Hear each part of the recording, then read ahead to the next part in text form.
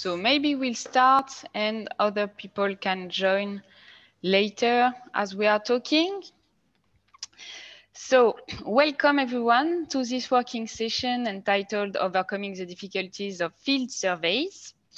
As you know, the specific context of this year led a lot of organizations to conduct surveys with the objective to assess, or at least attempt to assess, the impact of the crisis at different levels, especially at MFI level and at end client level. So for some organizations, it was maybe the first time. For some others, it was just additional surveys above others. But in any case, usually we know that each of us faces a variety of challenges when conducting surveys. So today's session is dedicated to the sharing of experiences. This is why it is a working session. So it means that we will not spend too much time on presentations, but more on discussions. So discussions will involve the three speakers who are with us today. So first, Fanny Serre, Group Head of Marketing at Advance, Peter Zitterli, Senior Financial Sector Specialist at CGAP, and Kevin Zitzes-Desplantes, Social Performance Specialist at Oikocredit.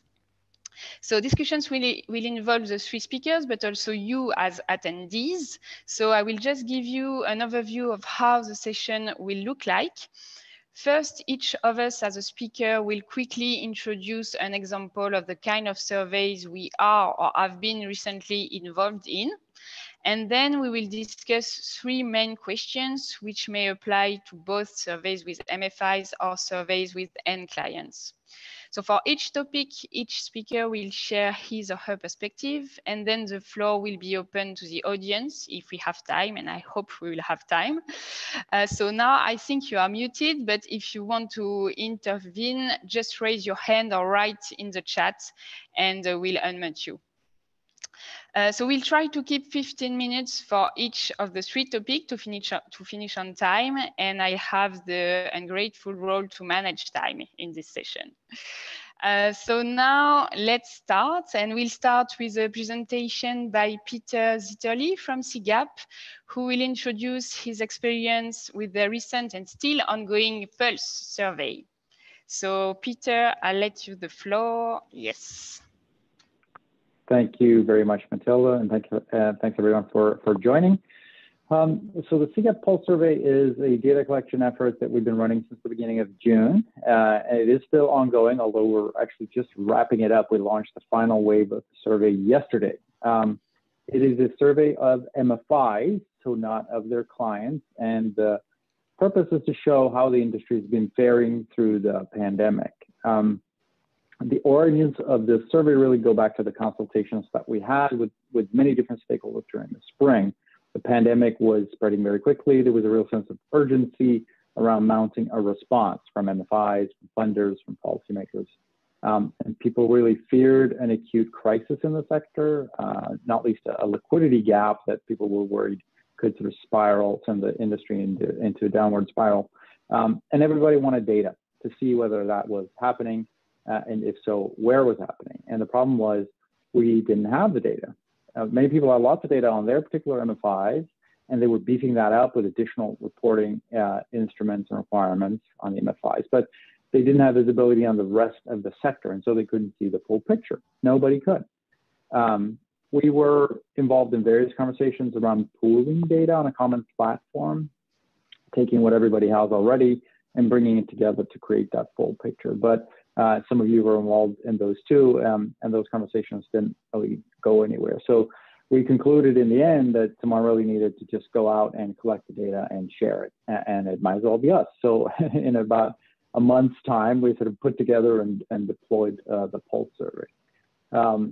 We'll talk a little bit more in detail about the survey and why we set it up the way we did, but just to give the highlights and the key points are on the screen already.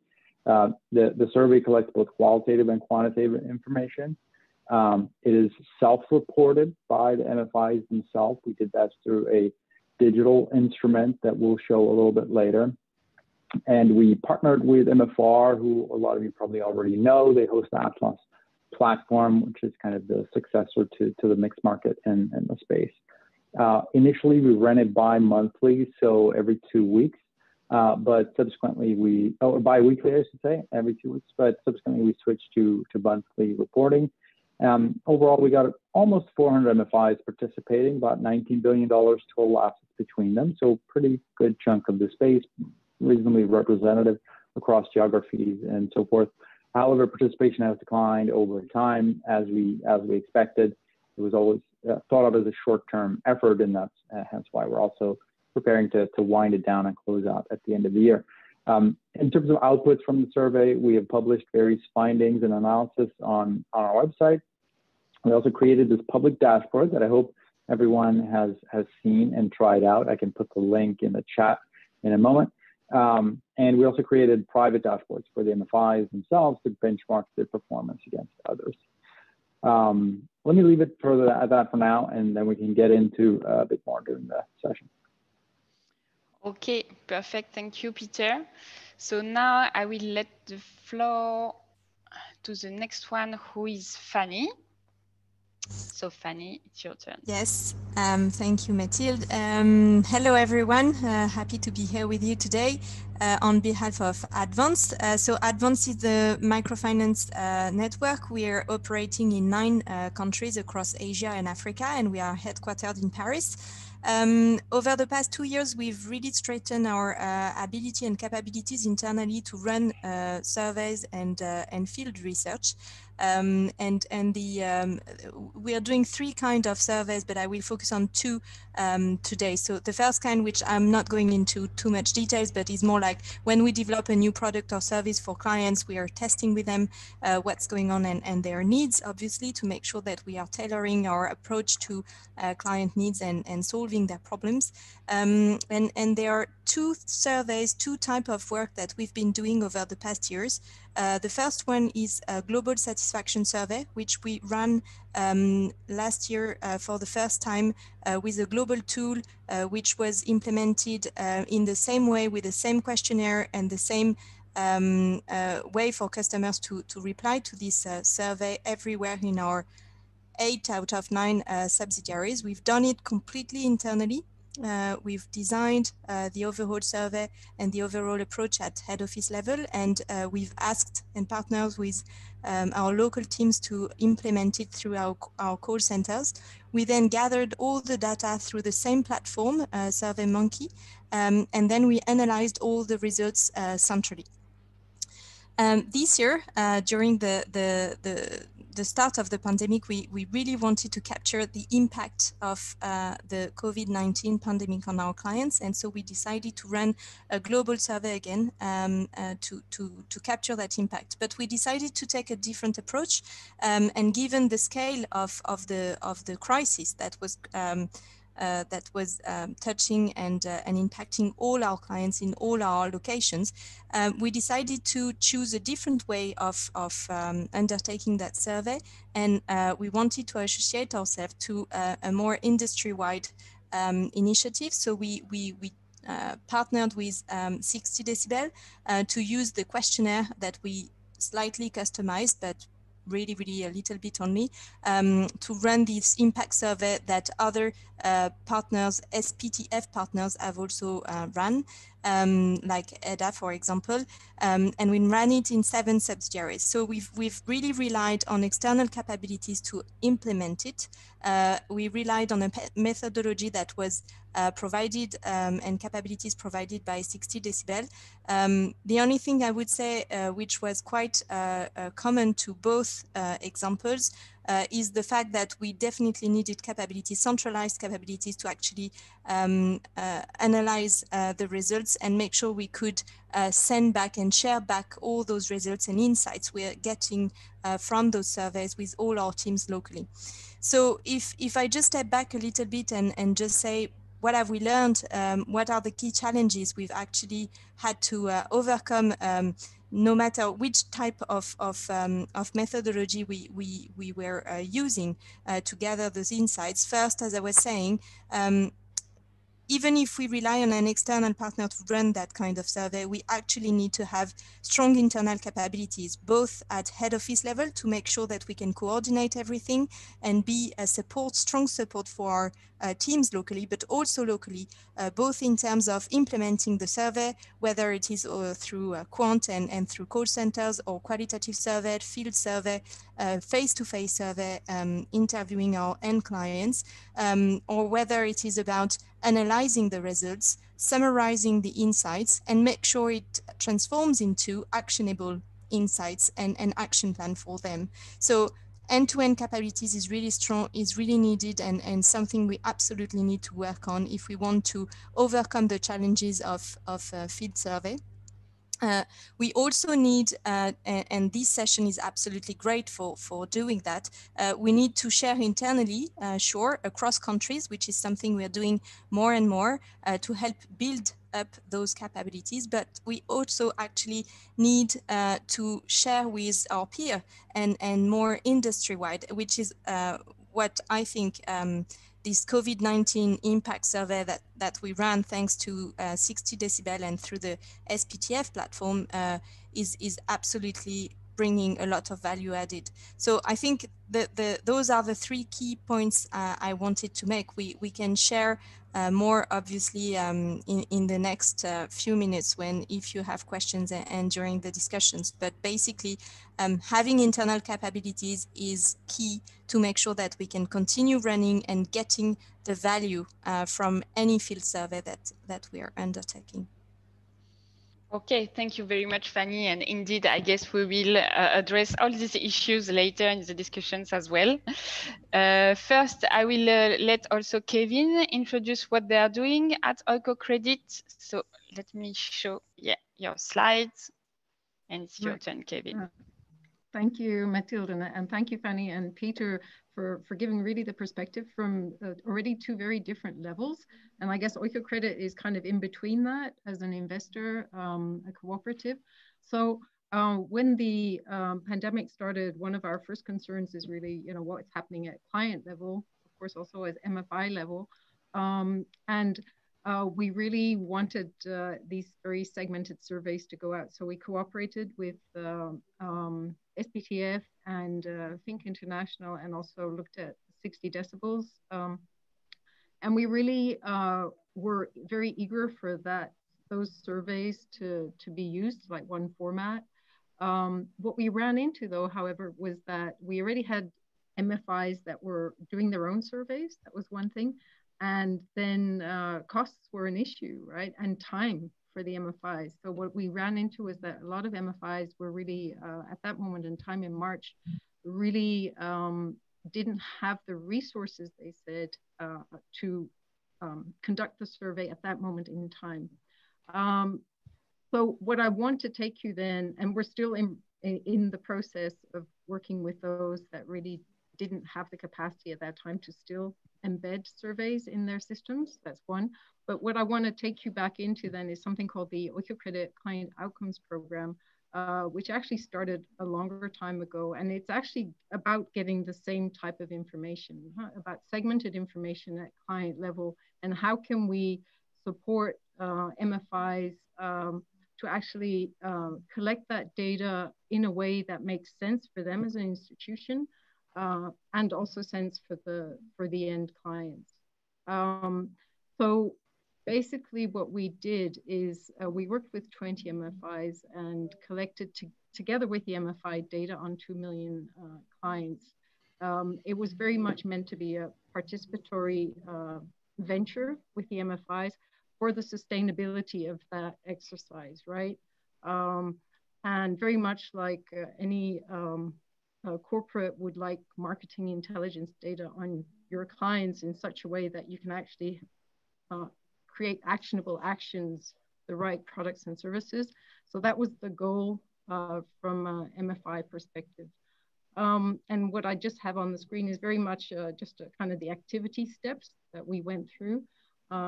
Oiko Credit invests in about 460 financial institutions, most of them MFIs, and then also a number of non-MFIs in agri and renewable energy. So this is only about the MFIs. Getting willingness to participate, because of course you have to put resources and time into checking out what you have in your systems, the data, because we really wanted to make sure we're not creating something new, but creating an addition on top of data that the institution already has in their system. They're already collecting. A lot of times, we also, at our institution, we collect a lot of data, and then we don't do anything with it, right, with that data. So it was really finding the available data.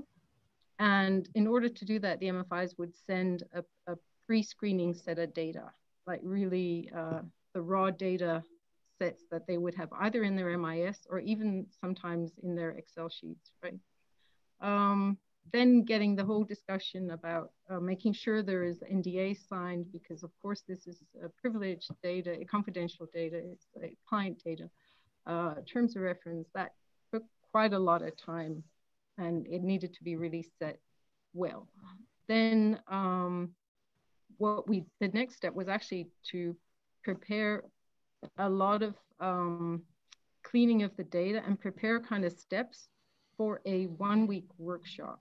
So basically what we would do is go and do an in-house workshop with a multifunctional team at the MFI. So not just the social performance person, but also the IT person, the marketing, and at the beginning, a meeting with the CEO also, or the MD, because this really was a venture, a cross-disciplinary venture, right? It's data information you want, it's credit portfolio information, and also audit. Audit was also included. And even HR, if that was necessary. So you would actually have a team of about 10 people in the room for truly a 7/24 type of venture. Because in the evenings, we would be crunching the data, preparing for the next session, because a lot of times you wouldn't know what you would actually be doing that day, right? We really started with the information of the MFI. By the end of the week, the MFI would have prepared a dashboard with a report that they knew would be the type of report that their management team would want to see, with the type of data that they could actually get out of their systems in a format that would make sense and provide some kind of actionable information for the institution. Now that was the perfect story. Usually there were gaps somewhere along the line, and that's why there was always an action plan, a follow-up, because some of the gaps would be, hey, the data isn't in the right place for which it can be easily extracted, or wow, this department didn't realize the other unit actually had that data, but how could they access it? That was another one. Or wow, we've actually been working with the wrong something or other, right? And sometimes it would even be as simple as not everyone actually has a laptop, or Excel skills need to be updated. That would be in day one. The staff would also be helping each other, how to make a pivot table, things like that. So lots of things happened, and it was very tailored because each MFI was quite different. So that's in a nutshell. The good news story is that, let's say from the 20 MFIs, 7 really became exemplary, or were already exemplary, just became even better. And I would probably say about half of them continued using the action plans and the dashboards, or adjusted them, and now are continue to adjust. So from our perspective, that worked quite well. There were a lot of gaps though, and it was more complicated than anticipated. And the same goes for the surveys that we are working on now. So it's work in progress. Okay, great. Thank you, Kevin. So it's now my turn to introduce the type of work we are doing in ADA. So I will do it quickly to make sure we have enough time to discuss, but just to introduce 2 examples of recent surveys we have been conducting. Actually, we are still conducting them right now. So it's 2 surveys on the topic of impact of COVID-19 crisis, and one is at MFI level, the other one is at end client level. So And I'm talking from the perspective of ADA as a TA provider, not as an investment advisor. So it's only from the TA side that we are doing these two surveys. So the first one, we do this MFI survey in cooperation with Fondation Grameen Crédit Agricole and Inpulse. And the scope of this survey is all our partner MFIs, which makes a total of 300 MFIs. And we managed to get 100 answering, depending on the round of surveys, but we also have a declining number of answering MFIs over rounds. Indeed, if we talk about methodology, so this survey consists mainly in 10 questions, mostly qualitative questions, which go through SurveyMonkey.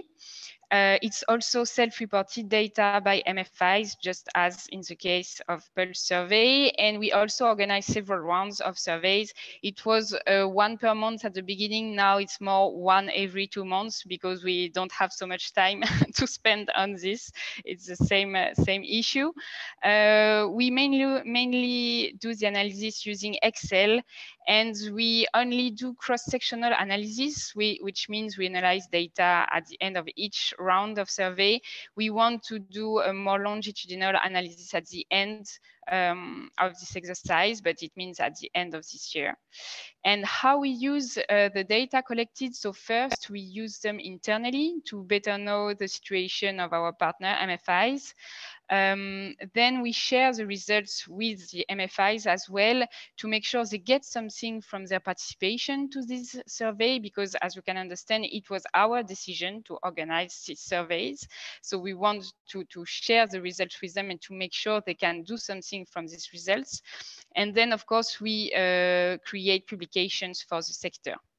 So this is the first type of survey, and this is something pretty new. Actually, we haven't done this before this way, so it was the first time for us with this kind of MFI level surveys.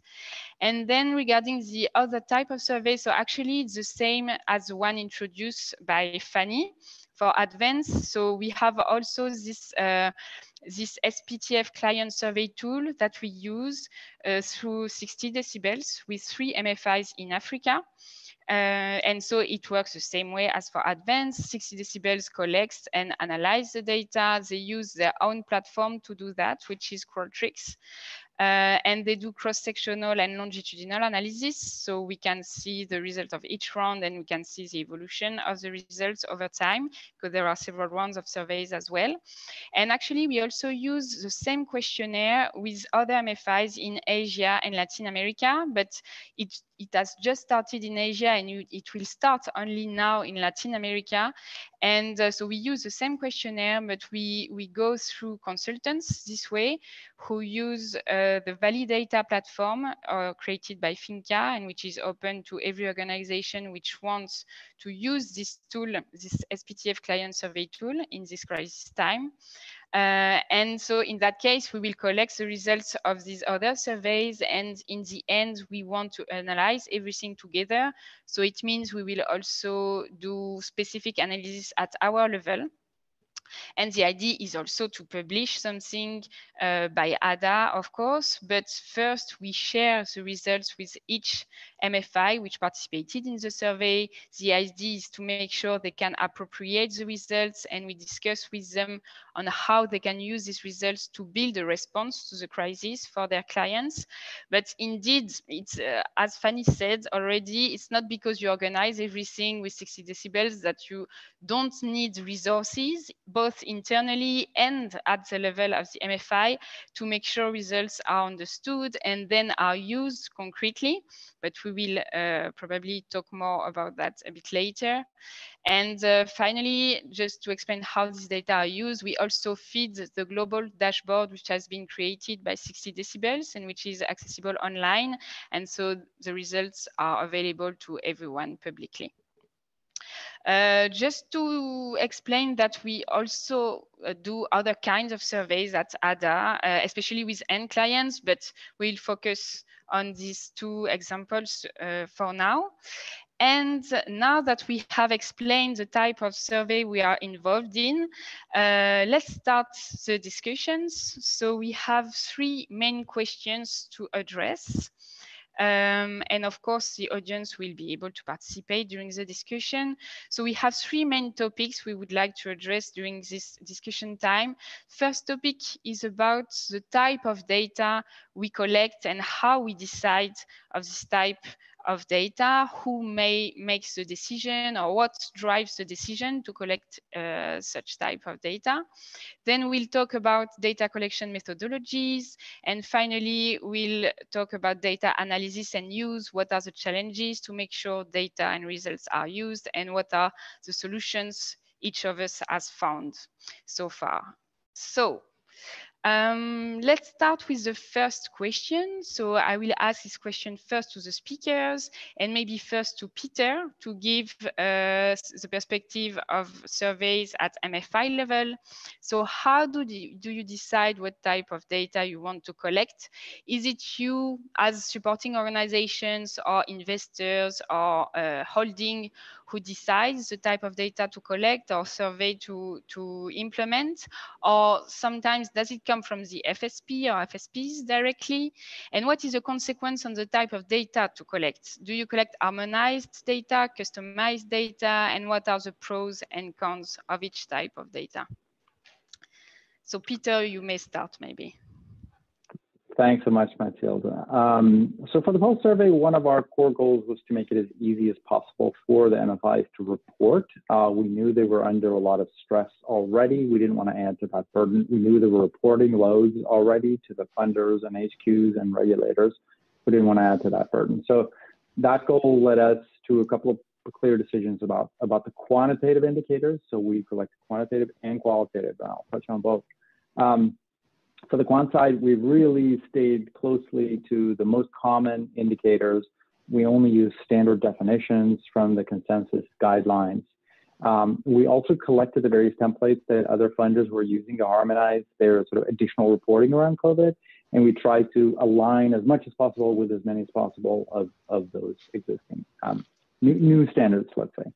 And that alignment and adherence to standards had several important benefits in our mind. First and foremost, MFIs would be familiar with the indicators. They would understand what they're being asked. Important since it's self-reported. Many or most MFIs would already have the data ready from reports that they were preparing anyway, so it would be easier for them to pull out the statistics. Ideally, we would be able to pull data directly from those reports, existing reports, and spare the MFIs the burden altogether. Now, that depended on a number of things, and we can talk more about that later around sharing the data. But that was at least an option. And not least in looking at the data, our audiences, MFIs, funders, regulators, would be familiar with the data. They would know what the indicators were, how to interpret them. They would easily be able to compare them to in-house figures on the same indicators and stuff. So those are all really important objectives that drove our harmonization and standardization, our choice of standard indicators to the extent possible. That being said, we did want to add a number of qualitative indicators, and there are a lot fewer standards. So for instance, we wanted to explore what measures have MFIs been taking in response to COVID. Client moratoria, rescheduling of loans, pulling back lending, branch closures, staff reductions, expanding use of phone or digital channels, all those kinds of things. Have they talked to their funders about leniency for their debt repayments? Have they got any agreements on that? Questions of that nature. We also wanted to understand what regulators in their markets were doing. Were there lockdowns? Were they mandatory? Was there forbearance rules? Were regulatory reporting or supervisory standards being tightened or loosened, and so forth.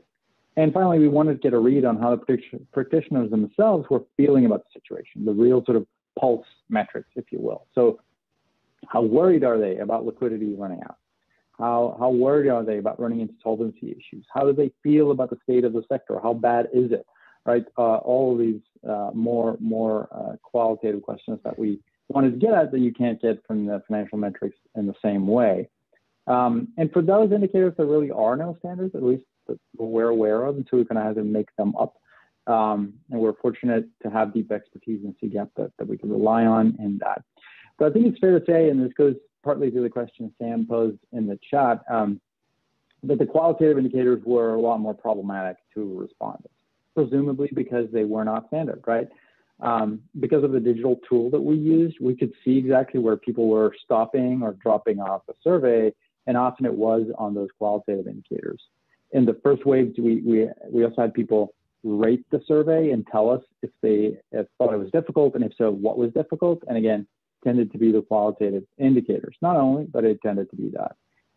Even apparently simple questions like, how is the sector doing on a scale from 1 to 10? Really seemed to confuse people, and a lot of people, surprising numbers of people, didn't sort of know what to answer or how to do that. So they were clearly more challenging. That said, I think they were also some of the most useful and powerful. I mean, for us being able to show that a third of MFIs are worried about solvency in the next 6 months, that's really clear and compelling information that you can, to some extent, maybe glean from the data, but not in that same way direct from the horse's mouth. Getting a sense of how many MFIs are talking to their funders about these things, are they getting a good reception from funders and reaching agreements? It's incredibly valuable to try and understand. So we're hoping that once the survey wraps up, we can also use some of these qualitative data points to explore outcomes. So did MFIs fare better if they took certain types of actions, or if there were certain kinds of regulatory responses in their market? Did MFIs who really worried about liquidity and solvency come through better if they got forbearance from funders, and how much better? Those kinds of questions. And hopefully it can also tell something about the value of this real-time qualitative data, because this crisis, remember, was moving incredibly fast and everybody wanted data yesterday. But that's not how financial metrics work, right? They take time to compute and to validate. And that's especially true if you want to collect data from a wide range of MFIs, large and small, strong and weak. So the big ones, they could tell you end of month data, you know, on the 1st of the next month or within days. But the weakest ones, they might need a month or even more to produce those figures, right? Some of them only calculate certain things on a quarterly basis, not a monthly basis. So, and we had to set the bar low so that we wouldn't skew the sample to exclude those smaller and weaker MFIs. So I think that was a major constraint for us on the financial and the quantitative data. And I think it remains a constraint for everyone. And I think that's perhaps where qualitative data can play a role, because those data really are real time, right? They are as of the moment somebody presses that button.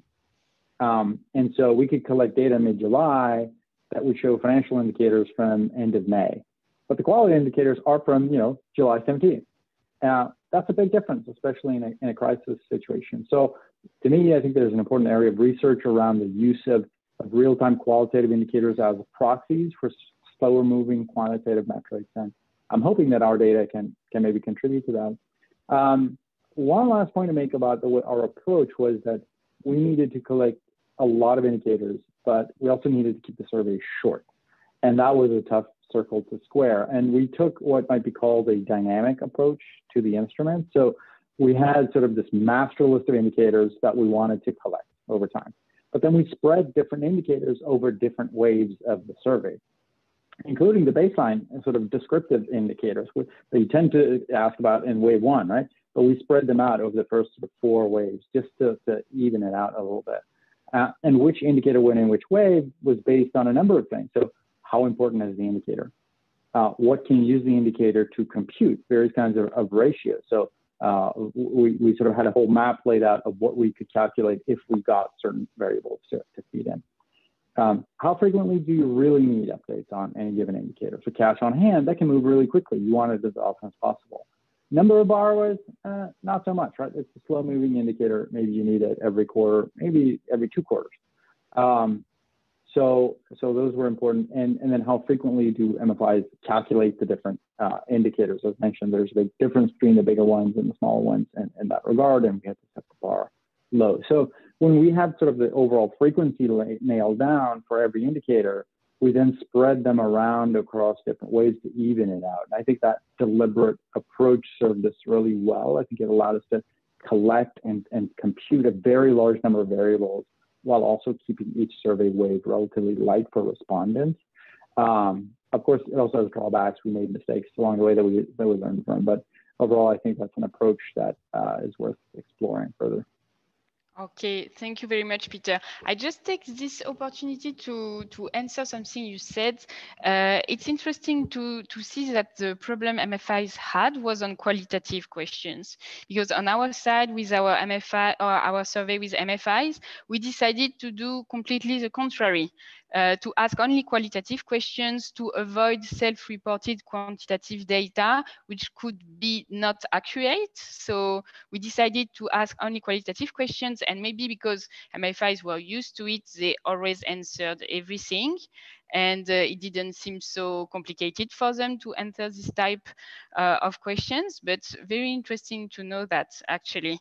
And yeah, and because we knew that in the Pulse survey, you were collecting quantitative data, we decided to keep only qualitative questions, maybe one or two overall questions on a portfolio at risk, for instance, but never the exact number. We never asked for the exact number because we were afraid the data could be not accurate, actually. So yeah, so maybe because we have this Just time.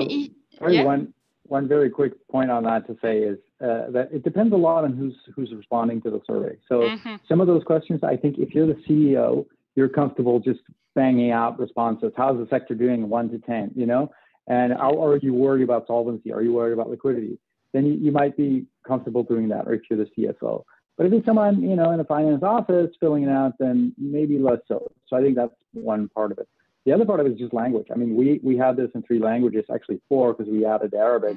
And interpretation of questions, I mean, there's a lot of nuance there. So that's true. Just to say it gets complicated. I think it's worth getting into and exploring, but it's certainly more difficult than these very standard mathematical indicators. Yeah, I see. Okay. So maybe we can have the perspective of one of you, Fanny or Kevin. Maybe Fanny, because you are in. I think this question is pretty relevant for the type of surveys you are conducting. And then Kevin, maybe you can intervene on the next topics if it's fine for you. Yes, so very insightful words from Peter here at the FSP level and end client level. I would say for Advance, who is driving the decision of making of doing a field research is actually it's a lot at the FSP local level. What we Inpulse and what we are driving at head office level is really the culture of asking clients who they are, how they behave, what they need, what their problems are. And we are creating this culture of being customer centric, and this is really what we want to drive as a head office team and central team. Then where I'm quite happy to say that it's a reflex that is quite now spread across the organization. So all our teams have this reflex to just like, if they want to run a project, if they want to create an innovative product or services or even change the customer experience, they have this reflex of going in the field and asking customers for their opinion. What is more difficult, and this is our role, and this is us driving that, is the methodology and the quality of the field research you're going to do. And our role, in my opinion, is really to drive that quality up and to raise and to build up those capabilities locally. So this is what very much we drive. When we want, and this is a second example, when we want to run a survey where we want to compare the results across our different locations, our different subsidiaries, or we want to compare ourselves to our competitors or to the sector, then it's very important that we at head office make the decision and drive the survey as we did for the satisfaction survey, but also as we did for the impact survey on the COVID-19. So it really depends on first the objective of the survey, who is driving the decision, but it also depends on how are we going to use the results. And I think this is one of the element that Cerise was sharing in the chat, but one of the key problem we have is then how how are we using that insights that we are getting from the field and from clients? How can we make sure that the way we are going to analyze the results and the way we are going to share it internally is going to drive the right decision-making process and is going to drive the right discussions with our financial partners, with our peers, etc. And I guess this is what we at head office level needs to drive more and build more internally.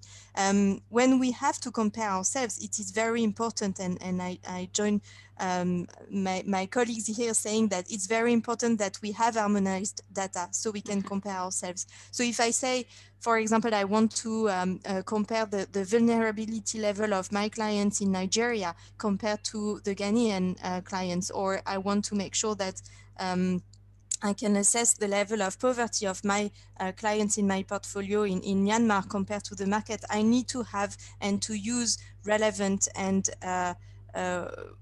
well understood or well spread indicators and KPIs and used by not only advanced, because otherwise it's very difficult to make sure that we can understand what's going on in our portfolio. So I think those are the three topics I just wanted to share with you on that question. Okay. There would be much more to say, but yeah, I guess maybe we will organize other sessions later. But you said something very important, that data quality is key.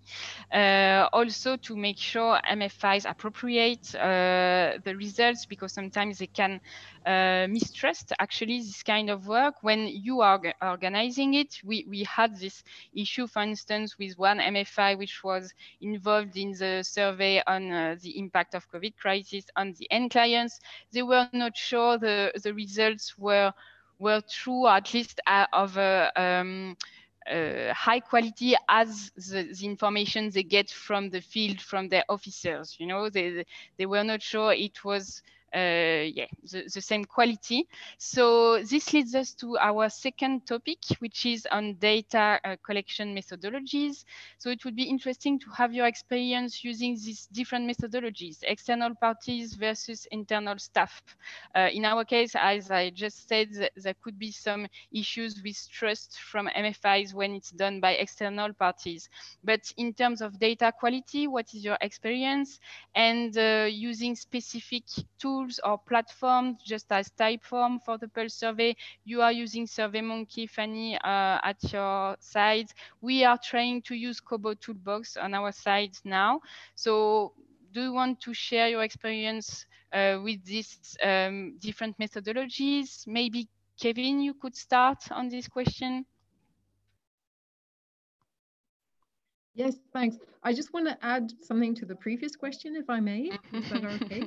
Yeah. And that is with the previous question about, you know, who initiates. One of the things in March, which we realized, of course, let's say at the investor level side, you want to know what is the liquidity and solvency, you know, the risk levels at MFI level. And MFI actually needs to get that data based on the risk, et cetera, of their clients, right?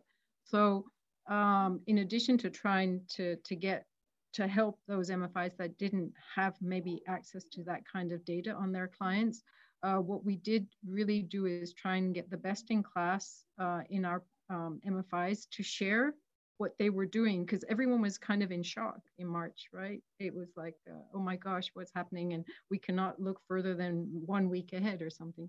So in Latin America, we have a Spanish language version with probably about 80 or more, actually it was more than that, 100 MFIs, where 3 would just say what they were doing so that we could kick the others out of maybe the shock and see, all right, that's what we should do. We should do it that way, or we can do it that way. And we also then promoted the Finca and the 60 decibels. So at least they would know, all right, there is options to go. So that's just a little bit on follow-up on the first question. And on the second question on the external versus the internal staff, I recognize what some of the things that you mentioned, definitely on internal staff collection of data. And that's why an external party would be helpful, definitely. More costly, and what we're really trying to do is get sustainability, but obviously in a time of crisis, you also want to move fast. So if you have the funds and you can get an external party to do it, it adds an extra layer. I'm trying to think of, let's say that the best in class partners that we got to share with the others actually already had quite sophisticated internal systems to do surveys, including telephone surveys.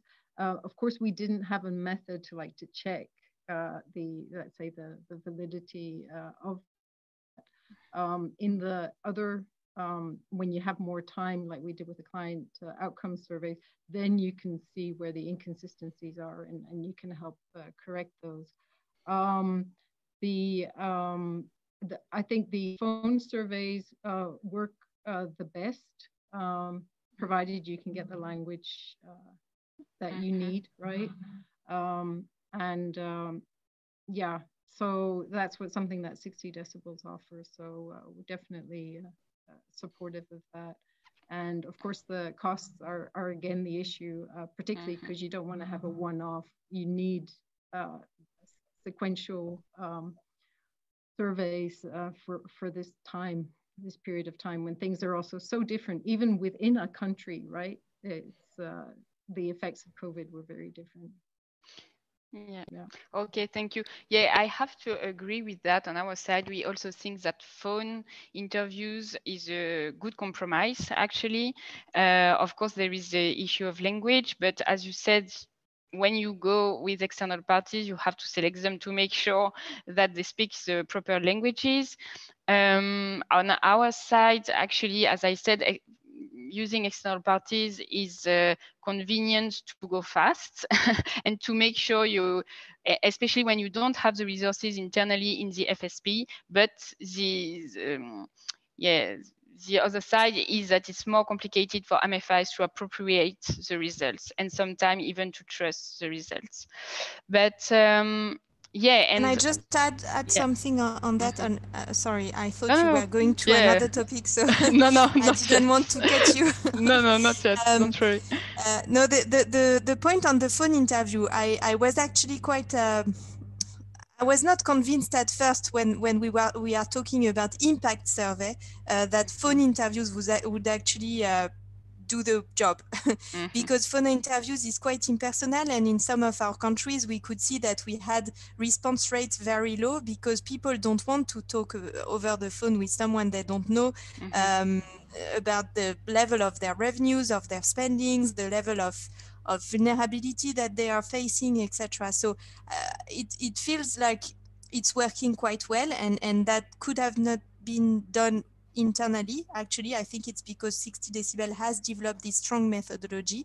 That said, if we wanted to do like an impact survey on like our product and services, for example, and we wanted to do it with either internally or externally, I would probably go for a methodology where it's face-to-face interviews and in-field research, because it provides you in the context of the client with much more qualitative information than phone can actually ever do it. But it's always a trade-off between quality and the context of the survey and the objectives you're trying to reach. Yeah, and quantity as well, because going with the phone, you can interview more people. Exactly. Yeah. Peter, I think you wanted to share something about the tool you are using with the Pulse survey. Yeah, happy to. And if you want, you can pull back my slide and then I will. Sort of press play on the rules. Sorry, you have to go backwards. No problem. No problem. Okay. There we go. Yeah, so we use a digital tool called Typeform, which has a number of strengths, and I thought it was just useful for people to get a feel for what it looks like for a respondent while I'm going through. So there's a line there, and that's automatically populated by the name of the MFI. But we really like Typeform. It was a new thing that we tested out that we hadn't used before. We looked at different options. This one offers a really clean and simple and intuitive interface for respondents. It works beautifully on mobile devices, as you can see, but also translates really seamlessly to PCs and tablets with no extra work. It just works across, right? It's designed for touchscreens and built to navigate with swipe and tap, but also keyboard.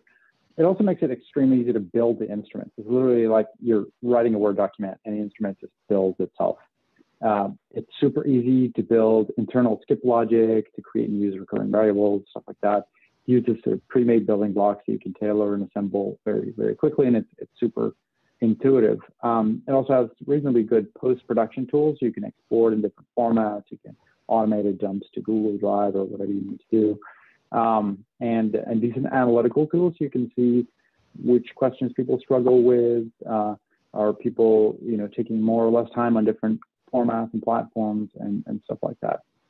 It does have some limitations because it's so streamlined and simplified as well. So if you want to do something beyond the building blocks, you may or may not be able to. You can't change certain aspects of the building blocks. But overall, I think we had a good experience with that tool. In terms of the data collection, to your questions there, we partnered with MFR for this. They're well known in the space and already host Atlas, and they've been just extraordinary right from the start and throughout this effort. They could tell you a lot more about actually implementing Typeform if you want to know. I know Lucia is on the chat, which is great. They have quite a unique combination of skills, which was a great fit for us, including very strong technical skills on the IT side and a flexible platform that really made our lives a lot easier, in addition to the sort of core experience around financial analysis of MFIs. In terms of the source, we opted for self-reporting as the primary approach, as I mentioned. There were a couple of reasons for that. One is it's just faster to go straight to the source. And the other is these qualitative questions that really can only get answers to from MFIs themselves. We did also enable indirect submission by headquarters, funders, associations that could sort of batch submit even data on Excel. But we never really got traction on that. And MFR actually built a simple importer to just pull it straight in the database, which was great. But the direct one is the one that actually yielded the most results in the end. Okay, thanks. So I think we just have some time for our last topic. So let's move on to the third question, which is the last but not least, actually, data analysis and use. So simple question, where do you see the main challenges to analyze the data and to make sure these data are used, both at your level maybe, but also at the FSP level? And what solutions have you found or tested? So I know Kevin already introduced a sort of solution with their TA on this specific topic. But maybe Fanny, you want to start on this question and then we'll let the others complete. Yeah, it's definitely one of the key topics we are working on right now. If I take the example of the 60 decibel survey, so all countries and CEOs were really, really eager to get the results, but the amount of data that we got had to be digested, basically. So we did quite a lot of work here at head office to just understand the data, make it simple to communicate internally, organizing working session with our teams in each subsidiary to give them back the data, to explain the data, to give them perspective with other data that had been gathered by 60 decibel and other data from other countries.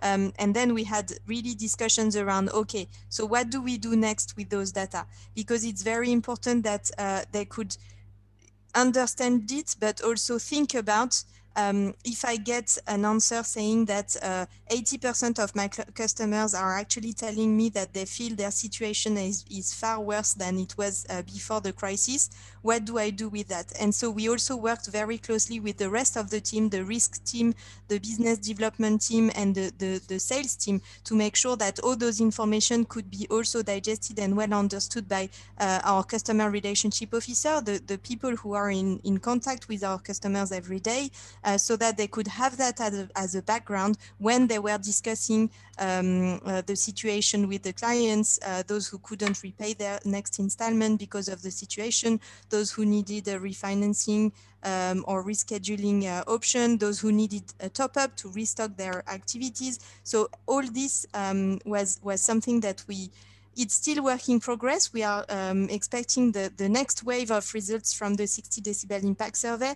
And so I guess this will also be very important for us to improve again what we have done to make sure that those results were used. But in a nutshell, it's always very, very important to put the effort and the resource needed when you get the results to make sure it's going to be used. Everyone will always find good graphs and tables very interesting, but they won't necessarily use it even if it's very well designed.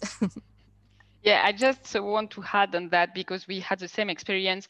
Actually, we had not expected that we should spend so much time with FSPs to explain the results, and give examples about how they could use them to make some decisions on specific products or services to offer to their clients. So this is indeed, it's not because indeed it's well designed that you do not need to spend some time explaining everything. So yeah, on our side, we are also thinking about how we could do to make sure FSPs can rely more on their own data. So data coming from this kind of surveys, but also their own data in general, because actually if they cannot use these survey results, they cannot use their usual data either. And maybe we should do something as Oikocredit is doing. So maybe Kevin, you want to add something on that topic?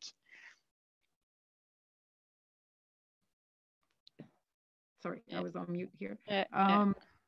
Yeah, I think the problem is also, when do you have time and when you don't have time? Obviously, the situation this year was you didn't have much time to prepare, right? So usually you would have some kind of hypothesis that you would want to test with the data that you already have in the organization, right? And here that wasn't the hypothesis. That was just like what's happening with our clients. And then what we did see is that, of course, you get portfolio information. Some organizations have that in real time, and that's really fantastic for them. Others, there would always be a delay in that information. So I think the main challenge is that, yeah, you had no time to prepare, and you just had to wing it with the information and what you had. And then things would change quite rapidly as well. So every complication imaginable, it was there. And then in terms of then what can you do with the data that you have, right? Because maybe next week the situation might be slightly different depending on government regulation. So that really, really made it a difficult situation. What we did find was that the institutions that actually had quite a bit of contact with their end clients were able to just at least indicate some kind of mood. It kind of gets to the qualitative. Is there a mood of hope? Is there a mood of exasperation? Is there a mood of panic? Or is there a mood of, well, you know, this is tough, but we've been through tough times before.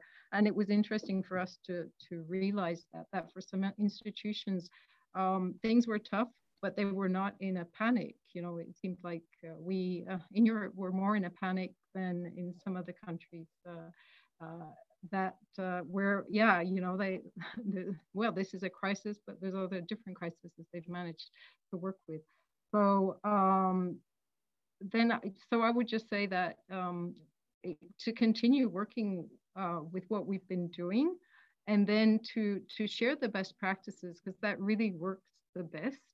So if there is a peer-to-peer exchange is still the best kind of exchange there is. So if there's an institution that does things well and is willing to share, that's another thing. And in times of crisis, people are more willing to share.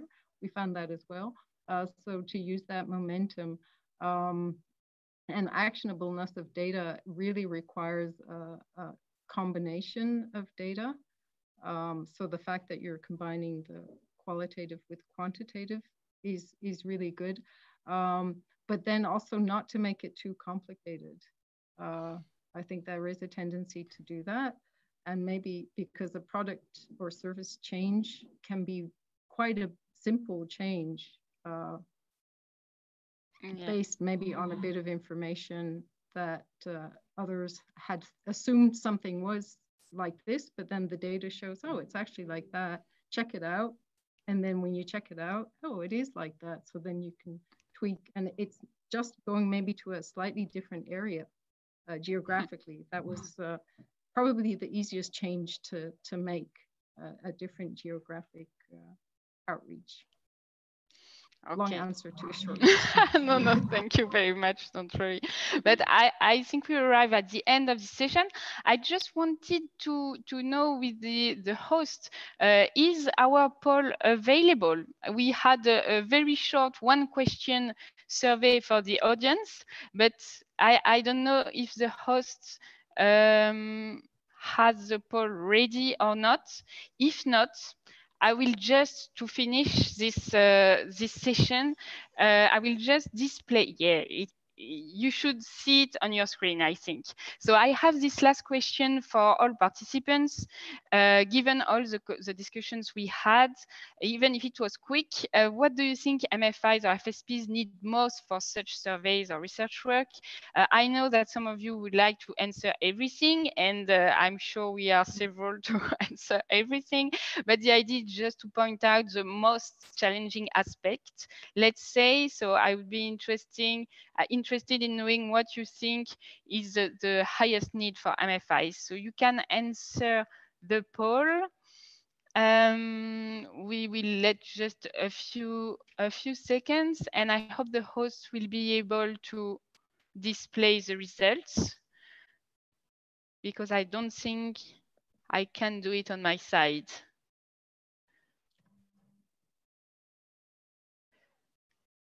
Okay, perfect. It's Gabriela. I just take this opportunity to say thank you and sorry to Edera, Natalia from Edera, and Cecile from Ceres, who shared some relevant information in the chat. I hope all participants were able to have a look on what was shared. Natalia has an interesting platform called Edera, which enables to collect data. So it could be one of the solutions to provide to FSPs. And as I'm talking, we have the final results of the short poll. So interesting to see that you think that the most challenging aspect is data analysis. And I have to say that I pretty agree with this result, but very interesting. Thank you very much, everyone, for your participation. We may have other sessions on this topic later if there is an interest. I think there is definitely an interest and a need to share experience on that. So thanks again, and have a great conference this week. Thank you, everyone. Thanks, Matilda. Thanks, everyone. Thanks, Mathilde. Thanks to all. Bye.